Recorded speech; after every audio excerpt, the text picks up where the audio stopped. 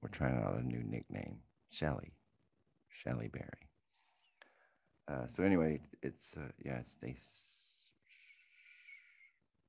We just had all this figured out. It's day 9. No, day 38. 38. We'll call it 38. It's so confusing, all the numbers. So a month on spironolactone and 7 days on estradiol. Or 6 days, somewhere in there. So yeah, this is an update for today. I went to sleep relatively early last night and then woke up at midnight and 4 a.m. peeing, getting back into bed. We answered a text message just out of nowhere. We got some of those little things you put over your eyes so you can sleep. And that's been a help. It's been very good. And also weighted blankets. Weighted blankets are the bomb. And then we woke up this morning to Supreme Court arguments about gun control.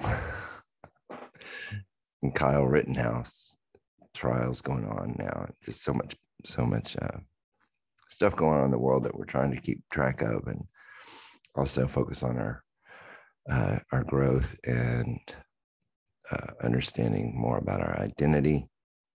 And this week we have a big legal appointment regarding our name change.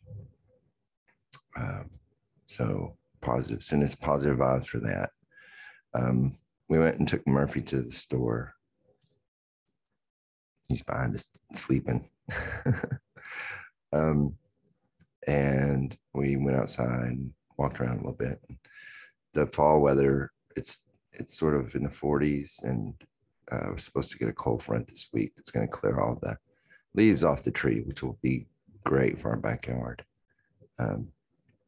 But yeah, so we're just cleaning, rearranging stuff. We have so much stuff to rearrange, and not sure what we're going to wear today. So anyway, this is a morning update. Hope you're all doing well, and let us know what you think in the comments. Like, subscribe, do all that thing, and we'll see you next time.